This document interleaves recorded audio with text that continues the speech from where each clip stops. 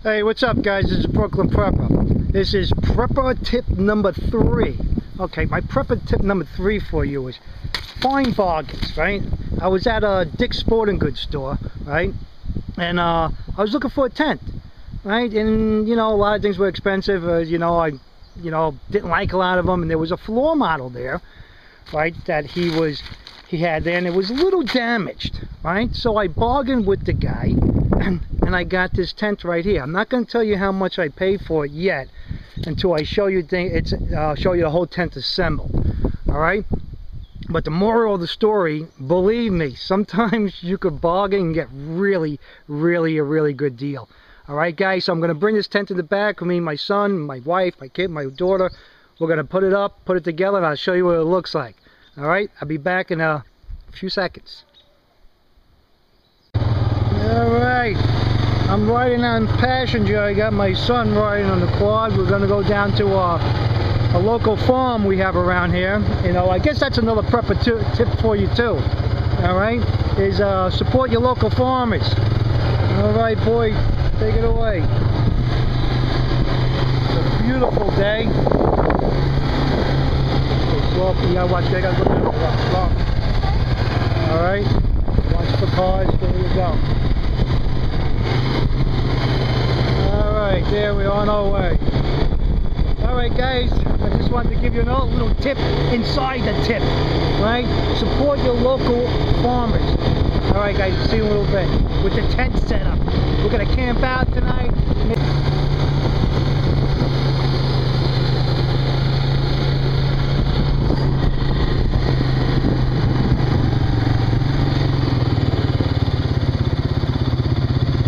How you doing?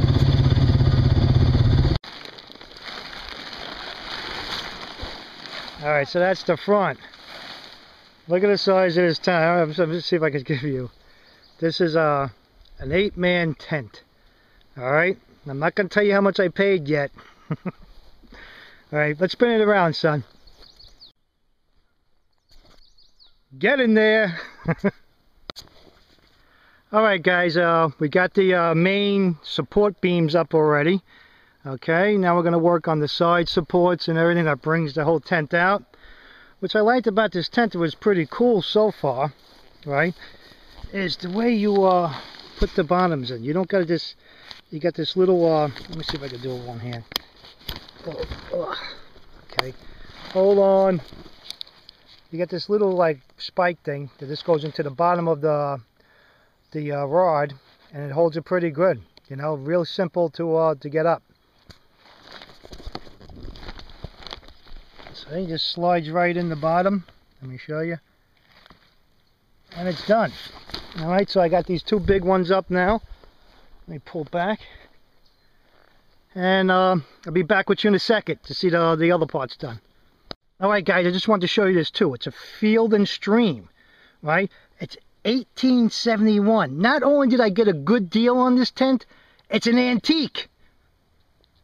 There you go guys, it's done. My bargain tent, my prepping bargain tent. I hope you're not getting the glare from the sun here, but hey. Alright, there it is. So I got it all set up. I put the big canopy on top. Got all the tie rods down over here if you want to tie them up. You got strings to make sure you get more support. Right? Got all my rods up. Got another little rod that went in the middle, right? Got windows. I got one window in the back and a window on each side, and they close up. The prepping bargain tent, you know. All right, I'm going to tell you how much I paid for it. Okay, you know, considering it was an antique made in 1871, I think I got a really good deal. I paid 20 bucks for this thing. 8-man tent, 20 bucks. You could stand up in it. All right, so this is the story. All right, I went to Dick's Sporting Goods store, right, and I was looking for tents. Right, so the guy was showing me some floor models, and he showed me this tent. Right, I forgot how much he was asking for, maybe $100 and something or whatever it was. Right, and then I noticed it had this big tear on the bottom. See the tear? Boo! Right, so the guy in the Dick's Sporting Goods store, the manager, he turned around and he said, you don't want this. It's got a big tear on it, right? So I'm just going to take it down and we'll just get rid of it. So I turned around to the guy, kidding around, right? I told the guy, hey, don't throw it away. I'll give you 20 bucks for it. He said, okay, let's help me take it apart. So I helped him take it apart, and I got this big tent here. Look, it has a little awning, right? In case it rains, you can sit under the awning, right? It's a nice little tent, right? But I figure I'm just going to sew this back, sew this whole thing up here, sew this back on here. It can't be too hard, you know, with my sewing skills that are not that good, but I'm going to give it a good shot. And, you know, I could maybe even get some fabric tape, too, on top of it after I sew it. And just put some fabric tape on it also. You know, fabric tape, you put it on and then you iron it, and it really bonds to the fabric. All right, so, hey, you want to come inside my homestead? Hold on. Let me let you in. Hold on. I can't believe I got this thing, and it being an antique. Holy moly. All right, welcome to my homestead. All right, you could stand up, you know, right in here. I'm 8 feet tall, so I could stand up fully in here. I'm only kidding. But it's about, I say it's about 7 feet inside. All right, you got your windows. You could close them up, right?